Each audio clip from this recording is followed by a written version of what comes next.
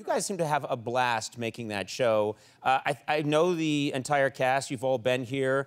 You guys seem like you would just be goofing around the entire time. Is that true? That is correct, sir. Yeah. We do. I'm not your principal. Sure. No, yeah, that's totally true. We goof off so much so that they had to create a little like goof around room for us, and we naturally, because we're 12, we call it the bone zone. Sometimes I hate myself. Yeah.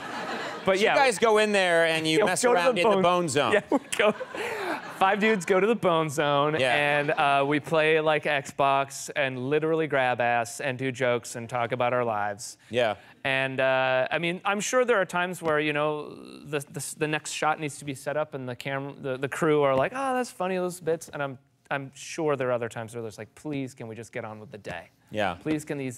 They gave you this room to get you out of the way, because you're such children. We have a picture of you with the guys in the bone zone. Yep. And that is a quintessential thing that happens. Bone zone moment. Yeah. Yep. And that's one of the moments where even I'm tired of it. I'm just sort of surrendering to them, like, look at our water bottles are dinks. And, you know, we are an HR nightmare. Yeah. You know, thinking about it, you really shouldn't be a dad. I'm thinking about it. Just, you know, you're not ready yet. Not yet. Not until you've graduated from the bone zone. Agreed. You tell me when you're out of there, and then you can be a dad. Although, I mean, yeah. I mean, what 12-year-old boy wouldn't want to talk about the bone zone was? Never mind. That's gross.